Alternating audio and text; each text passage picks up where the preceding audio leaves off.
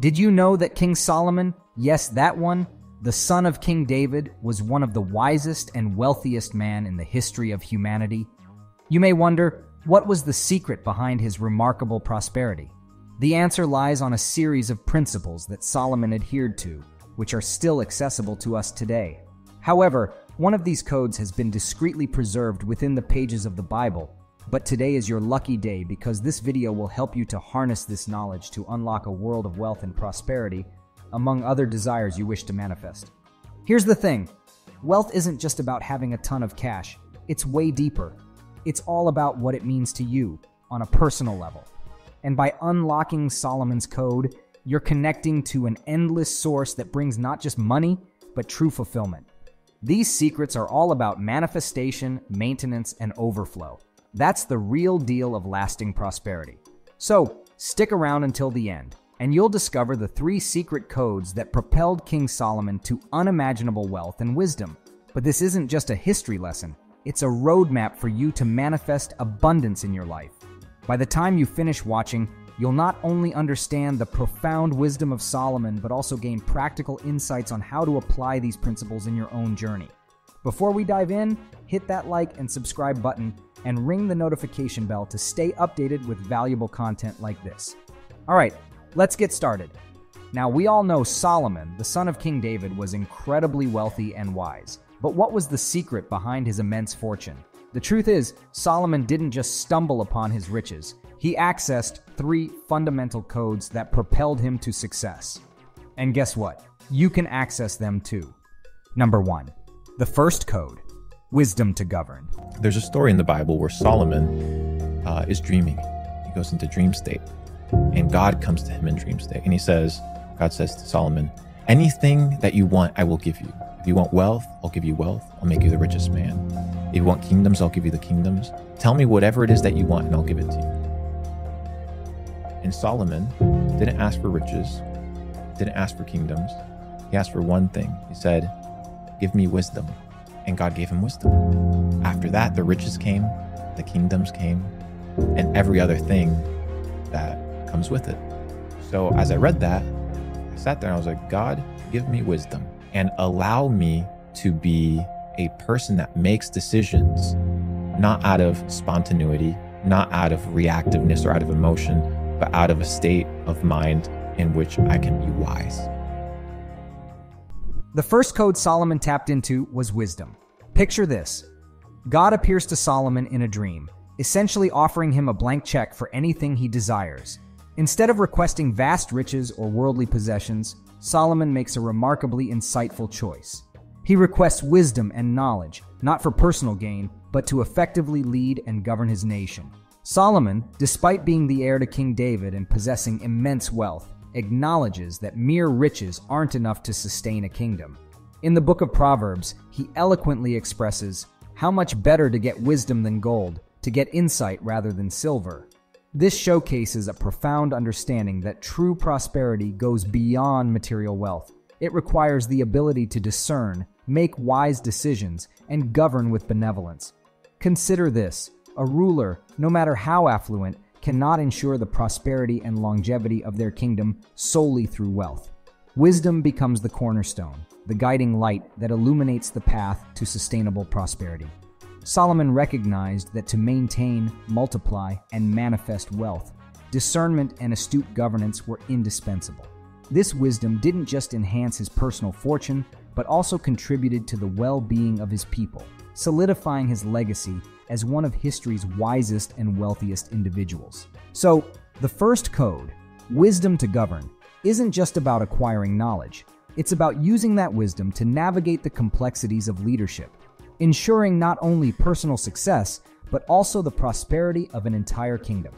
As we unravel Solomon's story, remember that accessing this code requires a continuous pursuit of wisdom and discernment, an unwavering commitment to making decisions that resonate with the greater good. Now let's move on to the second code and explore how taking action plays a pivotal role in unlocking the doors to prosperity. Winners do the opposite. The moment they are self-aware that something is wrong, something is incongruent in their life, and they're like, I need to make this change, winners literally start taking action that moment. Number 2, the second code, taking action. Now, wisdom alone isn't enough. Solomon's second code was about taking action. Let's dissect how diligence and proactive engagement played a pivotal role in shaping his wealth. Imagine that Solomon, armed with the wisdom he sought from God, didn't rest on his laurels. He understood that acquiring wisdom wasn't an endpoint, but a catalyst for action. It's easy to envision Solomon not as a passive recipient of divine knowledge, but as an active participant in his own destiny. Consider this analogy. You can have the most detailed map, but unless you embark on the journey, you won't reach your destination. Similarly, Solomon recognized that knowledge alone doesn't guarantee success. It's the diligent hands, actively working towards goals, that turn wisdom into tangible outcomes. Solomon's life exemplifies the age-old adage, lazy hands make for poverty, but diligent hands bring wealth.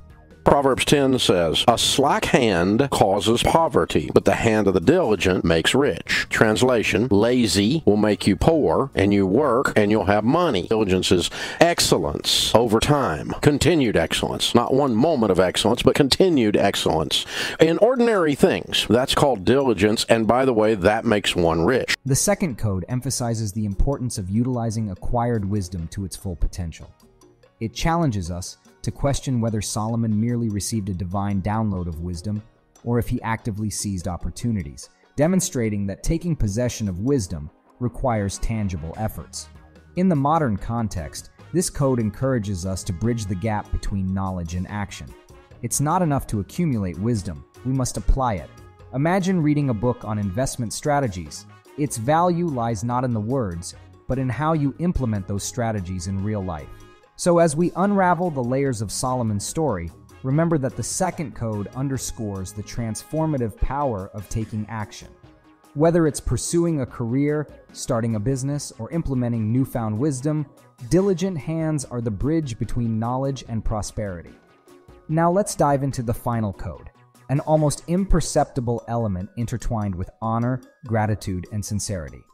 Number 3, the third code, the one hidden in the Bible. Honor, gratitude, and sincerity. Lastly, Solomon's third code was all about honor, gratitude, and sincerity. While material wealth is a significant aspect, Solomon's story teaches us that a genuine connection with the divine involves more than just accumulating riches.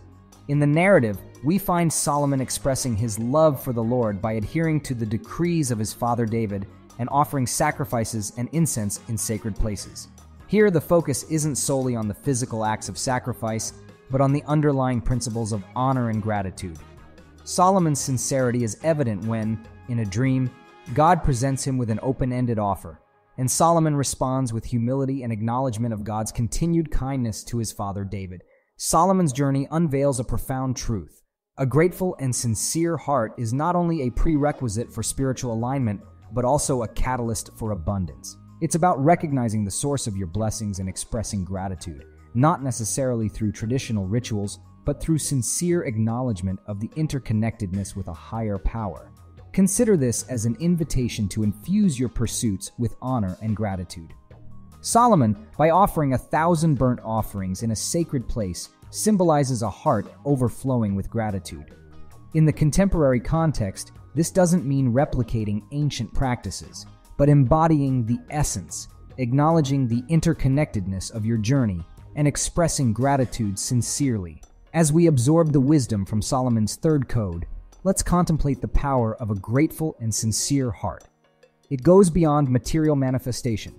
It's a conduit to the infinite source where answers and solutions reside.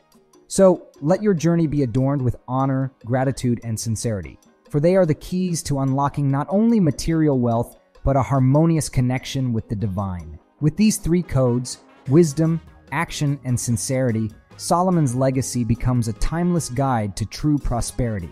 We're revealing 3 ancient codes that promise prosperity. The wisdom principle. First up, the wisdom principle. Solomon didn't just ask for wealth, he sought wisdom. And with wisdom came unparalleled riches. Embrace learning and decision-making to unlock your wealth. The abundance mindset. Next, the abundance mindset. Solomon believed in limitless resources. Shift your mindset from scarcity to abundance. There's enough for everyone, and your share is waiting. The generosity key. Lastly, the generosity key. Solomon was known for his generous spirit, which in turn turn attracted more wealth. Be generous and watch the universe pay it back tenfold. Apply these 3 codes in your life and start your journey to everlasting riches. Wisdom to govern, action to manifest, and gratitude to connect with the divine.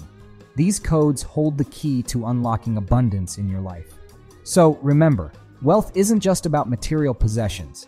It's about embodying these principles and aligning yourself with the universal flow of prosperity. I hope you found today's video insightful. If you resonated with the wisdom of Solomon, drop a comment below and let me know which code resonated with you the most. And don't forget to subscribe to our channel for more amazing content. Thanks for watching, and until next time, stay wise, stay grateful, and stay abundant.